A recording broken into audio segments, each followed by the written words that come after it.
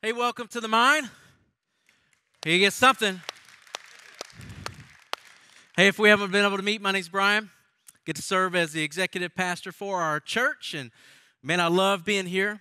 I'm so thankful for you guys being here. It's just a special place for us. We get to go verse by verse, book by book through the Bible, not skipping over the hard stuff, but digging into God's Word. And it's been a long 5 weeks. Has been for me. Maybe it's been for you. We are in week 6 of our study in Romans as we just dig deeper into the gospel, looking at it from different angles, different arguments. And now after 5 weeks, we come to what might be the most important paragraph in Romans. Some say in the whole Bible. Martin Luther said this about Romans. We're in 21 through 26. He said this, it's the chief point, the very central place of the epistle and of the whole Bible. Now, that's a tall order. He says, others have said this, it's possibly the most important single paragraph that's ever been written. Not bad for a Tuesday night at Cornerstone, right? There we go. So I want you to think about this for a second while we're getting ready to read what I've been praying through, thinking through for weeks on even just an attempt to teach this to you. These are some of the most important words that have ever been written about the Christian faith. We're going to come into some big Bible words tonight as well. We're going to see at least 4 of them that we're going to look at, but this is why we're here, right? To dig deeper into God's Word. Paul's going to be very specific in this text around one thing. What did Christ accomplish on the cross? That's where Paul's at in his argument. We've said week over week that Paul's building this argument about the gospel, and as different points arise, we're going to get into those. This is where Paul's at tonight in his argument. We're going to go on into chapter 4 and talk about faith. We're going to go on into chapter 5 and talk about how it moves from Adam to Christ. We're going to go into chapter 6 and talk about what it means, union with Christ, to be in Christ. Chapter 7 about how we wrestle with ourselves. Chapter 8 about how to walk in the Spirit. Chapter 9, 10, and 11 just get really weird. It's going to take a minute to get through those. Chapter 12, what does it look like walking out the faith? On and on and on. There's so much more to come, but tonight, Paul's brought us to what happened on the cross and what did Christ accomplish. We're going to look at that, and then I want to spend some time at the end looking at how we live in that. So again, we've said every week Paul's going to introduce us to new topics. We want to look at those separately, just to kind of build in us a foundation of God's Word. Like I'm stirred up about tonight's message. It's what I tell you, I may cry. Cross makes me cry. I can tell you that God has worked on me for the entire week last week, moving to a certain place for you guys tonight. Man, I really am praying that God does something in someone tonight. Here's where we're going. Paul's going to introduce us to Jesus. He mentioned God's Son back in the introduction. He did. He mentioned Jesus Christ, our Lord, back in the introduction. But he started to build the gospel argument in chapter 1, starting in verse 18. And everything since then has been leading up to this, where he introduces us to Jesus, and not just by title, not just by association, but as the solution to the problem that we've been walking through over the past few weeks, the problem of sin and righteousness. He's going to tell us why Jesus is such a big deal, and he's going to tell us why Jesus is the only way.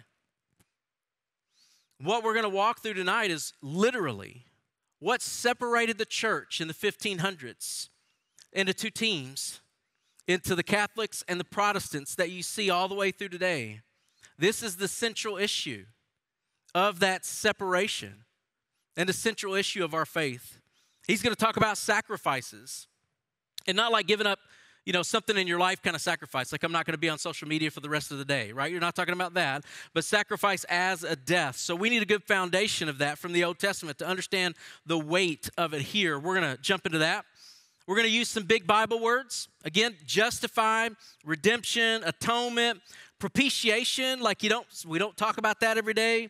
It's a word that shows up in some translations. Paul's going to use these big Bible words. He's going to teach us or begin his argument about faith that he's going to carry on into chapter 4. And I'm going to work to try and define these in a way that's helpful for you and for me. But I'm constantly reminded about this, that God, by His Spirit, through Paul, has chosen to tell you and to tell me the most important things about our Christian faith in this way, using these words. And it makes me stop. It makes you stop and say, man, I'm going to spend time here. I'm going to pray that God opens my ears to hear. He gives me eyes to see. He gives me a heart to hold on to this truth. Just thinking about it that way, right? That God chose these words to use gives me a different posture towards them, right? Instead of backing away because maybe I don't understand them at first, it makes me lean in, and I hope it does you too. You ready? If you're ready, say, let's go. Let's go. We finished up the first major section of Romans last week with Paul closing out his argument. He closed out his argument, finished presenting his case. He done cross-examined all of the witnesses. He made his closing statements, and his conclusion was this, that Jews and Gentiles alike are under the power of sin. That was the conclusion. We see it in verse 9, that everyone everywhere is under the power of sin. And then in verse 20, he sets up our text here tonight. He sets it up by saying this in verse 20, therefore no one will be declared righteous in God's sight by the works of the law. He's saying that way won't work. But rather, through the law, we become conscious of our sin. That's verse 20. So we finish out the first major section. And Paul leaves you and me, either saying or feeling, right? He's leaving the reader just being overwhelmed. I don't know about you, but just being overwhelmed. And everywhere I turn, I find guilt. I find corruption. I look at my bad deeds, and they're just full of anger and selfishness and rebellion. I look at my good deeds, and they're just full of pride and competitiveness and jealousy. And like, I'm a terrible person. Thanks so much, Paul. That's where he leaves you and me. That's how he leaves us feeling and knowing about ourselves as we move into this next section of text. Saying that no one's declared righteous in God's sight by works of the law, making you and me, as readers, ask this question. Then how is somebody declared righteous in God's sight, right? If it's not by the works of the law, then how? That's the question he leaves you and me, that he leads us into tonight. If it's not that way, then how? Is there another way? That's everything that we've known for all of our life. All of our life, we've been keeping up the law. We've been working hard. We've been doing good. We go to church. We do our devotionals. We keep going into groups. We keep registering for kids camp. And if that isn't it, then how? Is there another way? There has to be. Because all the law can do, as Paul says here, is show you how messed up your hearts are. The law can't save us. Its purpose is to diagnose the problem, not to fix the problem. So there must be another way. That's what Paul leads us to. Then he moves into verse 21. And he starts off with two of the most profound theological words you'll ever read in the New Testament, but now. But now, he's saying God has intervened. God has stepped in, and he's provided another way. Let's jump in. Verse 21. He says, but now, apart from the law, the righteousness of God has been made known. It means manifested. The imagery here is of the sun coming up out of the darkness, that it's made visible, to which the law and the prophets testify. Now think about this group here that's listening to this, being read to them for the first time. They just finished hearing everything that we've talked through over the past 3 weeks. They haven't paused and kind of dove into it. They just read it right through, and now they're hearing Paul say, now, something's happened. Something's changed that's different from what you've known before. Now there's another way apart from the law. And instead of you trying to be seen as righteous in God's sight by keeping up with it, let me tell you what God has done now. And if you look at that last part of the verse, this is where we're going to spend a little bit of time. He writes that the law and the prophets testify to this. He says, what I'm about to tell you, it isn't a new thing. He said it's been the plan all along. The law and the prophets who have guided you throughout your history have really all along been pointing to this. The things God has provided to guide you have been pointing to this. The people God has provided to teach you have been pointing to this. Everything in the Old Testament has been pointing to this. Throughout all of history, God has been leading up to this. And there's so many ways that we see the Old Testament point to Jesus. One way you see it is through prophecy. Right? Some would say that you see over 300 prophecies in the Old Testament about Jesus. There are 55 specifically about his ministry, about his birth, his ministry, his death and resurrection, and then his role in the church. It starts as early as Genesis 3, where he talks about a coming one that's going to crush the head of the serpent. One of the most familiar is in Isaiah 53. It's so familiar that when you read it, you think you're reading the New Testament. Daniel 9 has this timeline of Christ coming before the destruction of the temple. Micah 5 points to the birth in Bethlehem. And we could go on and on and on. The Old Testament is packed with prophecies about Jesus pointing to him. You see it through how Paul is going to say that the Old Testament people were saved. He's going to argue that they were saved by faith. In chapter 4, he begins that argument, and that points to Jesus. You see it in the types of people that we see in the Old Testament. Jonah, 3 days.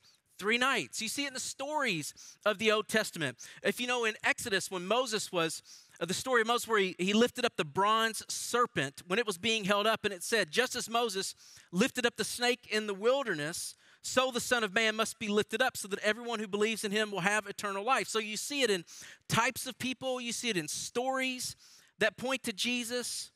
You see it through the law. Right, the moral law that we talked about last week that points to Jesus, the righteous requirements of the law that stood there for generations, saying, do. But there isn't anyone who could do good enough. There isn't anyone who could live up to God's standards until Jesus shows up and fulfills the law to stand in our place. Another way the Old Testament testifies to Jesus is in the sacrificial system that God directed his people to put in place, the people of Israel to put in place. And I want to stay on this one for a minute.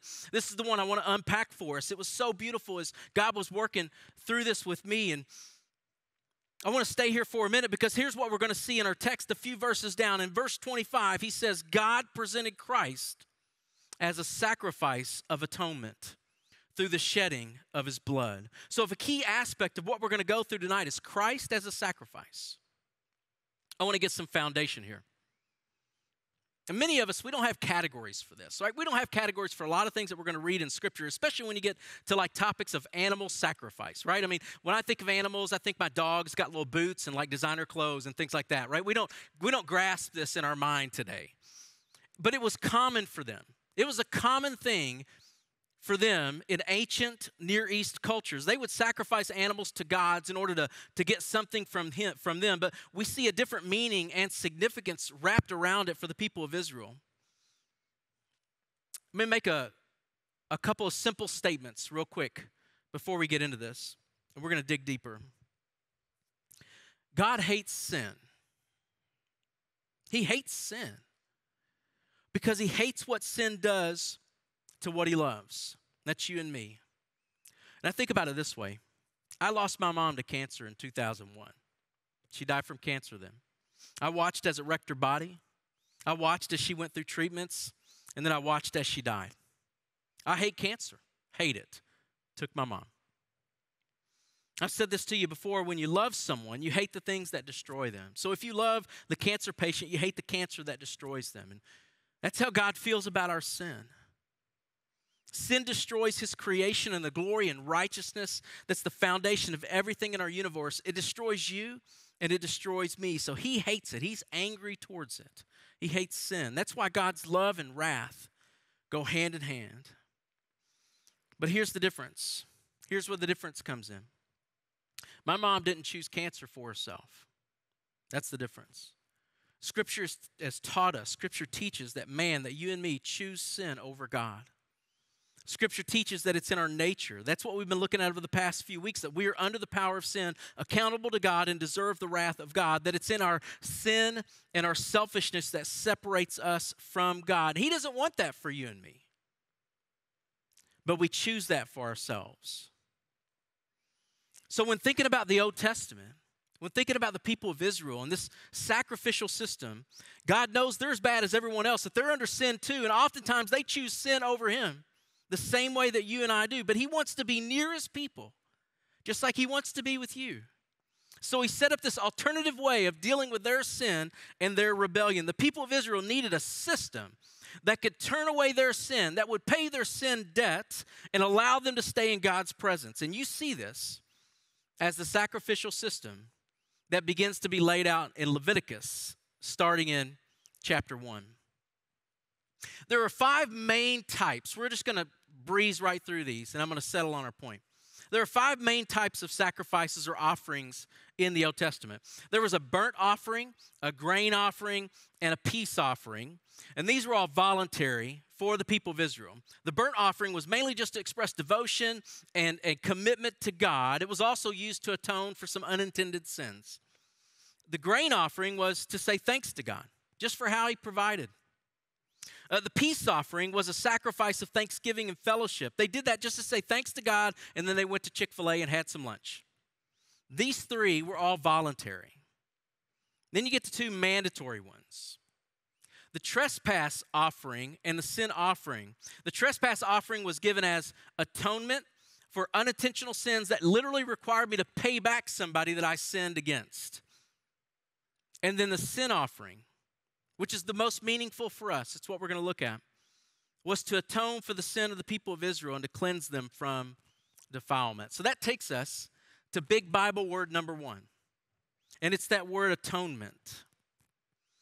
That word atonement, hilasterion in Greek, it's in the Old Testament 103 times, and in every time it's some translation of a very specific Hebrew word, kafar, and it originally meant this. It's really simple. It means to cover up, to cover over, and over time it's been really technical, not just to cover anything in general, but to cover sin in particular. So in a sense, it's covering it in order to do away with it or to remove it so that the relationship between God and man could be made right. So this sin offering was meant to atone for sin, to cover it through a sacrifice, restoring the relationship with God. Now, each one of these had differences or different specifics with them, like it was a type of animal that you would use, the type of preparation that you would have, which parts of the body, like the liver or kidney, would be used in a certain way, which part of it could be sold later by the priest to make some side money. I mean, there were a lot of specifics in this. I mean, this was a whole thing. In fact, each year, God had instructed them to observe a holy day called the Day of Atonement, where a sin offering would take place for the people of Israel. And you see this in Leviticus 16 and 23. It's a very detailed description, helping the people of Israel understand that atonement for sin was to be done God's way. There's a ton of detail around this Day of Atonement. But I just want to mention a couple key things for us. Before going into the tabernacle, or later on was going into the temple, the priest had to go take a shower, put on some special clothes, and he had to sacrifice a bull for a sin offering for himself and for his family. And the blood of the bull was sprinkled on the lid or the cover of the Ark of the Covenant. And that's called the mercy seat. So then the priest, after that, would bring in 2 goats. One was to be sacrificed because of the uncleanness and rebellion of the Israelites, whatever their sins have been. That's what the text says. And its blood was sprinkled on the cover of the Ark of the Covenant. And then the other goat, remember there were 2, was used as a scapegoat. The priest placed his hands on its head, confessed over it the rebellion and sins of the people of Israel, and then sent it out with someone to release it into the wilderness. The goat carried on itself the sins of the people, which then were forgiven, get this, for another year. The lamb was held responsible for sin before God, and the people walked out free for another year. Over and over again. So I want you to think about this. Try to take yourself back for a second. This is so helpful. Year after year. Like, I'm 45. So like for 40 years, I would go there and I would watch this over and over and over again every year. This was a part of my life. I would have seen animal sacrifice of a goat in this way every year. So, I mean, think about what that would almost condition you to understand growing up with this as a part of life. There's a few things I want you to hold on to around all this for tonight. Because remember, we're looking at how the law and the prophets, how the Old Testament testified to this new way of God's righteousness that would be revealed apart from the law. I'd say there's 3 key things that's pointing to Jesus. First is this. You would clearly understand that sin had to be paid for. Right? There was a debt to pay. Right? You would know God's law, you would know God's standards, you would know that you're not living up to it. You try, but you can't. And for all the sin that you piled up that year, there was a sacrifice to pay for that. Blood had to be spilled. Leviticus 17, verse 11, is the Old Testament's central statement around a blood sacrifice, the significance of it. God speaking to Moses said this, "For the life of a creature is in the blood, and I have given it to you to make atonement for yourselves on the altar. It is the blood that makes atonement for one's life." Whew. So for the Israelites, cutting an animal's throat and watching its blood drain from its body was a visceral symbol of just the devastating results of sin and selfishness. You'd be reminded of this year after year. God sees sin as so evil and so destructive that in order for you to set things right, there must be a death, a blood shedding, in order for sins to not be counted, in order for them to be forgiven. That'd be the first thing. Just think about that. Second, you would see that even though a life had to be sacrificed for sin, you would see that it wasn't yours being sacrificed. The payment is life, but it was that of another. There was a substitute. And the idea here is it's a wrath-absorbing substitute. The animal's life is symbolically offered as a ransom payment that would cover them. Last thing, the life that was substituted for yours had to be perfect. When you read the details in the Old Testament, in the Leviticus, it talks about these sacrifices, these offerings, that there's certain requirements for what qualifies. The burnt offering had to be without blemish. The peace offering had to be without blemish. The sin offering had to be without blemish. Even the grain offering talks about the quality it must be, no leaven allowed. It's pointing as the offerer as blemished, the animal as unblemished. It's the perfect replacing the imperfect. I thought that was beautiful, how God has pointed to Jesus in such a way since then. The whole of the Old Testament, every book points to the great sacrifice that was to come. It's Jesus, and we're going to read about that in a minute. All of those many blood sacrifices that you see throughout the Old Testament were foreshadowing the true once-for-all-time sacrifice to come so that the Israelites would never forget that without blood, there's no forgiveness. The shedding of blood was a substitutionary act. Think about how deep this ran in their understanding of how to be right with God. This was the extent that God was preparing them. You need this. You need this. Year after year.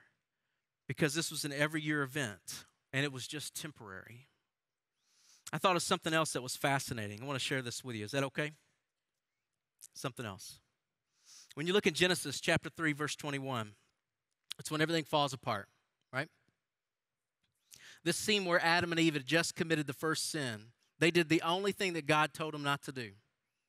In verse 21, it says, "The Lord God made garments of sin for Adam and his wife and clothed them." That's what it says. So even in that, you see that, number one, sinners need to be covered. The second thing you see is you can't cover yourself. The third thing is, they had made leaves already, but God said, no, I'm going to design the covering. The third thing is God had to provide it himself. And the fourth thing was it was obtained only by death, by sacrifice. So you literally see God initiating the first covering of sin in this way. And now, after all those years, through Jesus, you see him do it again for the last time. Man, I thought that was beautiful. I hope you do too. Let's keep going. Now that we've seen how everything from the Old Testament points to Jesus, we get to verse 22 and he tells us how the righteousness of God, it's been revealed apart from the law, how that can be had. Verse 22, he says, "This righteousness is given through faith in Jesus Christ to all who believe." He says, "There's no difference between Jew and Gentile, for all have sinned and fall short of the glory of God." In verse 24, he says, "All are justified freely by his grace through the redemption that came by Christ Jesus." So here Paul lists several things around this righteousness, right? The dictionary defines righteousness as behavior that's morally justifiable or right. That's how the dictionary would define this. But we talked last week about how our tendency, when we think about righteousness or even just good behavior, you and I think about it in terms of competition and not necessarily perfection. You and I, our tendency is to look at other people around us and compare ourselves to them, but God's standard is not one of comparison, but one of perfection, We're not to compare ourselves to the landscape of humanity, but we're to compare ourselves to a holy God. And what you see in verse 23, it's right there, is the standard. It's God's glory.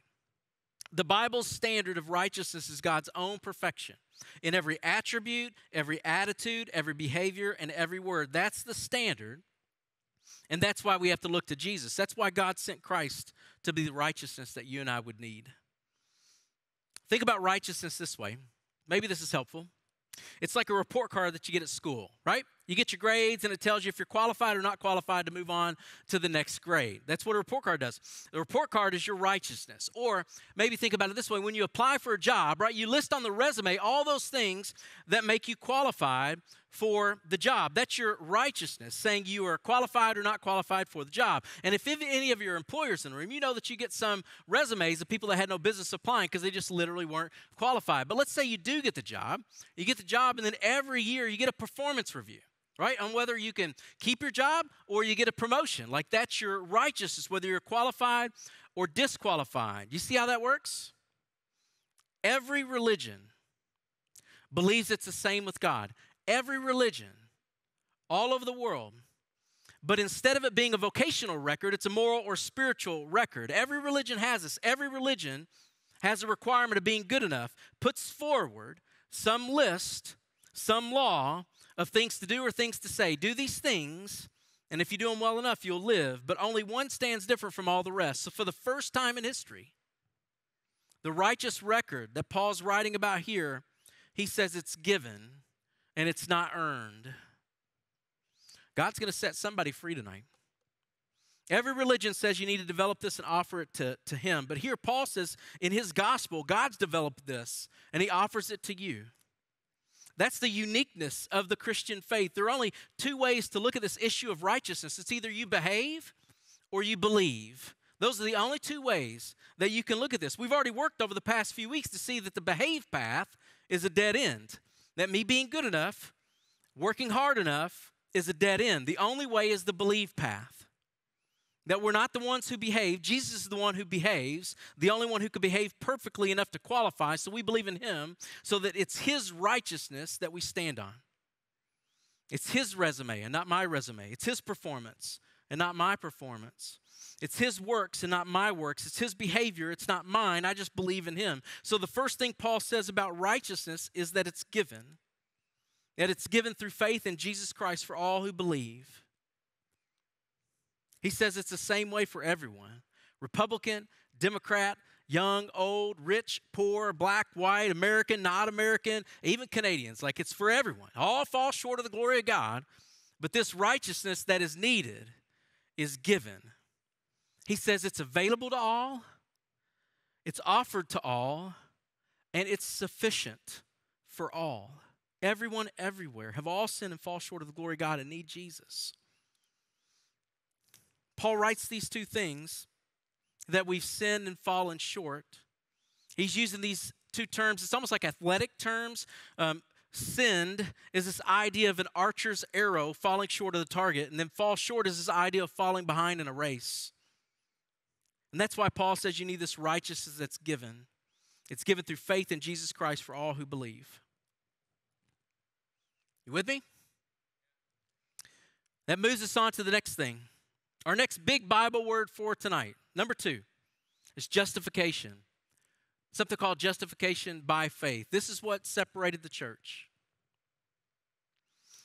The righteousness that we get from Jesus, he says it's tied to this idea of justification. Justification means this. It means just. It means right. It's a legal declaration that happens all at once. And it carries with it this imagery of a courtroom.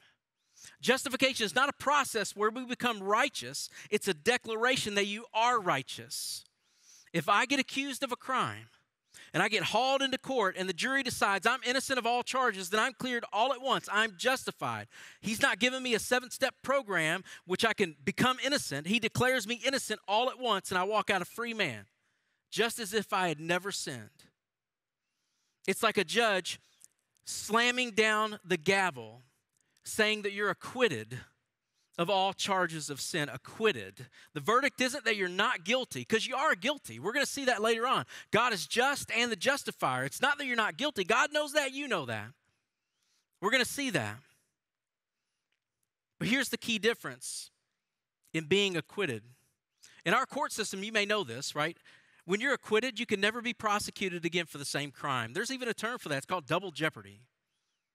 You can never be prosecuted again for the same crime. The slate is wiped clean with no comeback. So when the gavel of God slams down and he says you're acquitted of the charge of sin, that you're justified, it's not just your past that he covers. He covers whatever it is that you're struggling with today, and he covers whatever it is that you'll struggle with in the future. That now, God looks at you and he sees you as blameless, as spotless, as holy, and not because you are, but because he declares you to be. That's justification. And Paul says that we're justified freely by God's grace through the redemption that came by Christ Jesus. And some translations say you're justified as a free gift, but to be justified is to believe by faith that Christ paid for your debt in full. So this is what it means. Justification means you're fully, freely, and forever forgiven. Now that's good news. We can say that. We can know that. You need to know that for your life. That has profound impacts on the life of a believer. You can know that because of the redemption that came by Christ Jesus. That's what Paul gives us at the end of verse 24. And that's our big Bible word number 3 for tonight. Redemption. All that means is to buy back.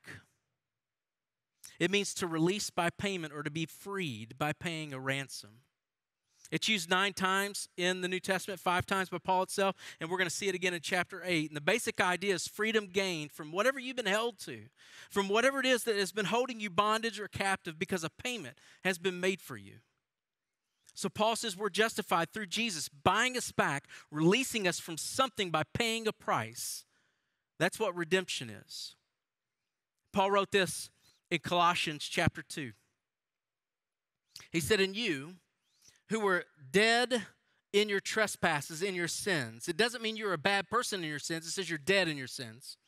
"And the uncircumcision of your flesh, God made alive together with him, for having forgiven us all our trespasses." And then in verse 14, he says this, "By canceling the record of debt that stood against us with its legal demands." He says he set it aside and nailed it to the cross. Jesus paid your debt. He paid my debt. He paid the debt that stood against us because we can't live up to what God's law demands. The debt was nailed to the cross. He did for us what we could not do for ourselves. He hung on that cross, suffocating in his own blood, and then said it's finished. Righteousness has been purchased for all who believe. We're redeemed from being under the law, which to you and me means we no longer have to try to save ourselves. We no longer try to justify ourselves under the law, but have now been redeemed, bought back. And through that purchase, you're justified and given his righteousness through faith in Christ Jesus for all who believe. Redemption is the act of purchase. And the price paid for redemption was the highest price that could be paid. Let's read that in verse 25 and 26. "God presented Christ as a sacrifice of atonement through the shedding of his blood to be received by faith. He did this to demonstrate his righteousness because in his forbearance just means God holding back judgment that's deserved. He had left the sins committed beforehand unpunished." And then verse 26, he did it to demonstrate his righteousness at the present time so as to be just and the one who justifies those who have faith in Jesus. I want us to understand the language there. Beginning in verse 25, you see sacrifice of atonement. Some of your translations would say expiation. Some of them would say propitiation. These big words. You only see it 4 times in the New Testament.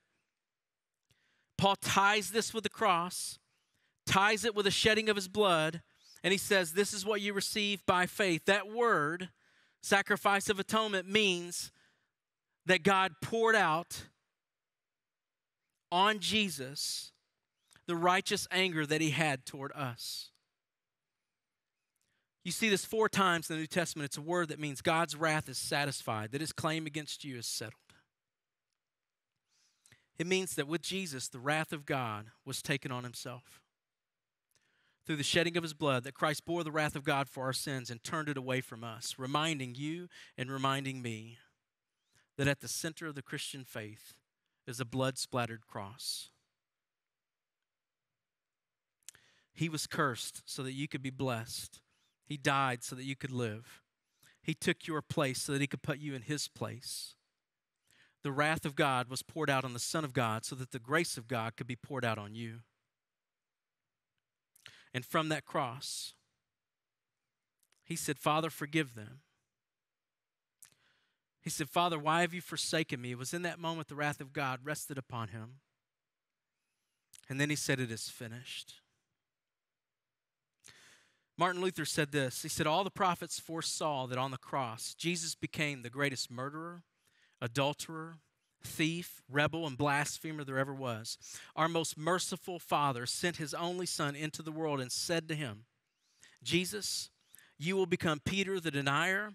You'll become Paul the persecutor, the blasphemer, and cruel oppressor. You'll become David the adulterer, and you'll become Adam, that sinner which did eat the apple in paradise. He became the husband who neglects or abuses his family. He became the immoral woman who wrecks someone else's marriage. He became the drug addict, the teenage girl lying to her parents, the hypocrite living a double life. He became the proud, the selfish, the apathetic. He became those things and died for them so that you and I could be innocent of them. And when I lay my hand of faith on him, my sin becomes his, and his righteousness becomes mine. That's what the cross means. All that could be accused of you before a living God, from the first time that you lied, to when you lash out in anger, to all the times that you sinned, all that can be brought before God to accuse you, Jesus at his right hand would say, no, I paid for that. They're mine. Spotless, perfect, pure, holy, mine. Because in the cross of Christ, everything that made you an enemy of God was poured out on him, absorbed completely by him. There is no more wrath, so that you and I are no longer under wrath, but under mercy. You have no sin. I've said this to you before. You have no sin, past, present, or future, that has more power than the cross of Christ. The cross was not just Jesus showing us God's love. It was him taking the place of our punishment. It's why we say he didn't just die for you, that he died instead of you. Paul goes on. We're gonna race to the finish here. Paul goes on to say that in his forbearance, in his holding back the judgment that's deserved, that he left the sins committed beforehand unpunished. In this, we're reminded of what he said earlier around this Day of Atonement and the sacrificial system that we walked through that God gave the people of Israel and put in place. They were doing this year after year. Remember that. Their sins were covered for another year, but they had to do it year after year. It was necessary to do this over and over again. So something must have been different about that than what we see with Christ here on the cross. Because if God had totally forgiven their sins that were committed by his Old Testament people, they would be gone. Nothing more would need to be done. But Paul's showing us that, in fact, God had not forgiven them. So much was left unpunished, and until he punished his son for them on the cross, it's showing God had patience, and he deferred payment for those sins. The writer of Hebrews wrote this.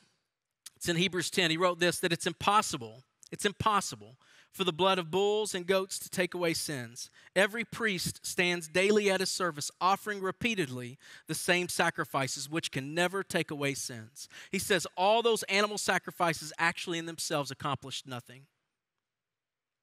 Animal sacrifices weren't achieving the forgiveness of sins, not ever. So what were they doing? They were pointing to the cross. Hebrews 9:12, it wrote, Christ entered once and for all the holy places, not by means of blood of goats and calves, but by means of his own blood, thus securing an eternal redemption. So the reason, right, all the bloodshedding that you see, it's ceased now. All of it has ceased because Christ's sacrifice was so complete, so full, so decisive that it secured our eternal redemption. So if you have Christ, you have eternal forgiveness for sins. Not only does the sacrifice of Christ extend forward as an eternal redemption, but it extended backward in history as a redemption for all the Old Testament saints that put their faith in God for forgiveness. I mean, think about that. The reason God was righteous to pass over their sins, to forgive their sins for the Old Testament saints and the sins that Jesus forgave during their lifetime was God was looking to the sacrifice of Christ on the cross. So just as our sins 2,000 years later, after Christ, are covered by the blood of Christ, 2,000 years before, all the way back to Abraham, Abraham's sins were covered by the cross of Christ. And so it was with every saint in between. So what that means to me is that if God's way, if Christ's cross can cover 2,000 years before, 2,000 years after, you got to know it can cover your life. Paul finishes off in verse 26 saying this, that he did it to demonstrate his righteousness, but adds, at the present time, so as to be the just and justifier. So what does that mean? It means God renders a verdict of us being guilty and then resolves the problem for us. That's what it means. You got to have a good understanding of them both ways, right? Because if you only see God as passive, as never a justifier, as never just, as never a judge, or if you always see God as angry and mad at me, then it's going to distort your relationship with him. You got to have a balance on how you see him. You got to see him rightly. It's important to see him as both. I want you to think about it this way. It's as if it's a story that I read not too long ago. There was a couple who was renting a house. They signed a contract with the owner of the property to rent for a certain period of time for a certain amount of money each month. And what happened was, one month they defaulted on their contract. They didn't have the money to pay the rent. They fell short on the contract. They didn't have the money, so they fell short on meeting their payment obligation. And this went on for a couple of months. So it went on for a couple of months, and the owner started the eviction process. So they all went to court. The couple did admit they had fallen short of their obligations. They'd fallen short of their contract. So in light of the law, right, what would be the just thing to do? To say you're guilty, right? So they say, well, we can't pay the money, but the just thing is the contract says you need to pay the money. And if you can't pay the money, then you can't live there, so you're guilty. That's the just thing to do. So the judge rendered the verdict, but then he asked everybody, just hang out and wait for a minute, and he went back to his chambers. He went back to his chambers and he got the money out of his own personal account, the total amount that they owed. He came back out to the front and he handed it to the owner saying, I'm paying their debt in full. He was just to declare them guilty, and he was the justifier, and he paid their debt. And in some regard, that's how we see God as just and justifier. That we're saved from God, by God, and for God. We're at the end. I want to do this. I want to read it one more time. But I want to read it backwards. I'm not going to read it word for word. I just want to read it concept for concept backwards, because I think it's helpful to put it all together. Here's what Paul's saying was accomplished on the cross for you and me. He said, you and I are guilty of sin. You know it. God knows it. But instead of punishing you, he chose to punish his son instead, sending Christ to the cross, crushing him. And it's with his life that he paid our debt, the debt that you and I owe for how we've sinned against God. And now, because of what he's done, we're justified before God, so that when you stand before him, you do so acceptable, spotless, pure, without sin, that when God looks at us, he says, there's no sin in that man. There's no sin in that woman. It's removed, and God sees you as just with the righteousness of Christ. You can't get more right than how right you are right now. You're justified by him. Your identity now is the righteousness of God in Christ Jesus. Your identity is now hidden in Christ, and who you are is as righteous as Jesus is. Here's the great news. In all of what we just read in this text, there's nothing about your effort. There's nothing about your might, your religious stamina, your morality, you cleaning yourself up. You've been made pure, standing blameless in front of God. That's your identity because Christ died. and you now live. And this is what Paul says is received by faith. I want to look at that word for just a minute as we close up. This word faith, pistis is the word, and this is what it means. It means to join yourself to, or it literally means to lean your weight on. Martin Lloyd-Jones said this: the man who has faith is the man who is no longer looking at himself and no longer looking to himself. He no longer looks at anything he once was. He does not look at what he is now. He does not look at what he hopes to be. He looks entirely to the Lord Jesus Christ and his finished work, and he rests on that alone.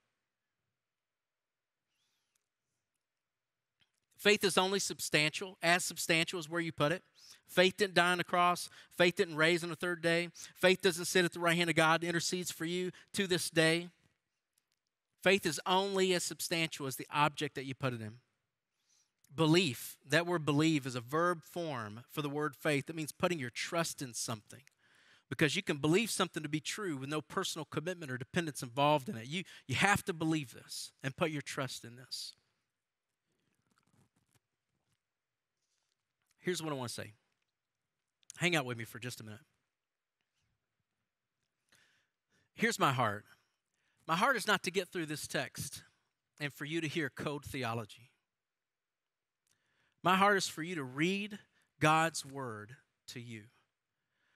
To read in the Bible specifically what Christ did for you and accomplished for you, so that it's not code theology, but that it warms your heart. I can't tell you how many times as a pastor I've sat with so many that have wrestled with the sins in their life, and they can't see themselves the way God does. I've sat with a young woman who lost her child by her hands. It was a very tragic situation.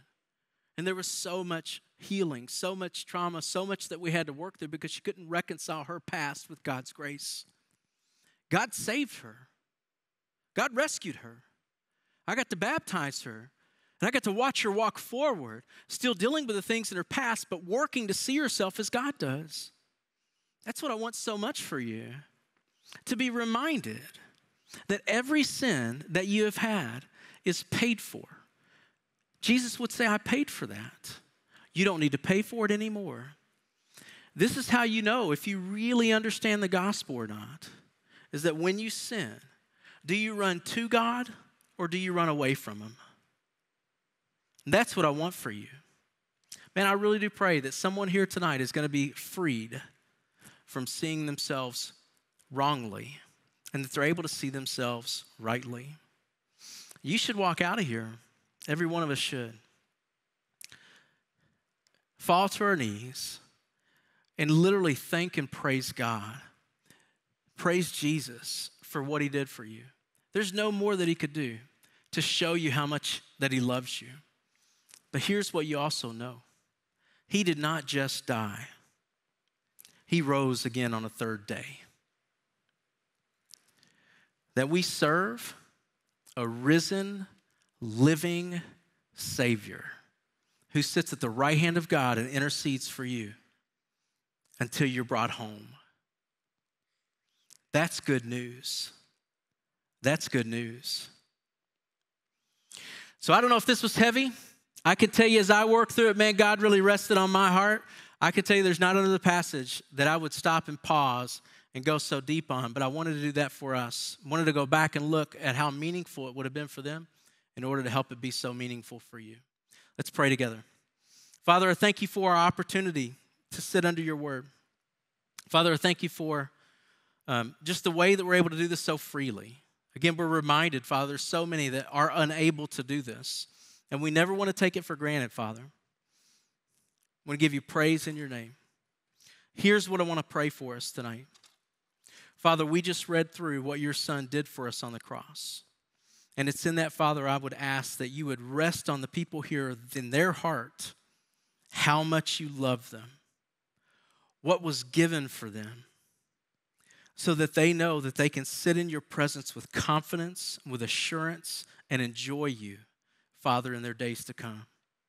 And if there's someone here tonight that's just captured by their sin, They've been struggling for some time. Father, maybe they're conditioned that way. They've become insensitive to it. Father, I pray that in your kindness you'd remind them that your son died for that. You paid that so that they can come back to you and find you again. There's someone here that needs freedom. Father, that you would provide that freedom for them. And Father, if there's someone here that is not saved and they don't know, what they heard tonight, Father, was what you gave for them to know you. I pray, Father, that you would rescue them tonight. We'll pray this in Jesus' name. Amen.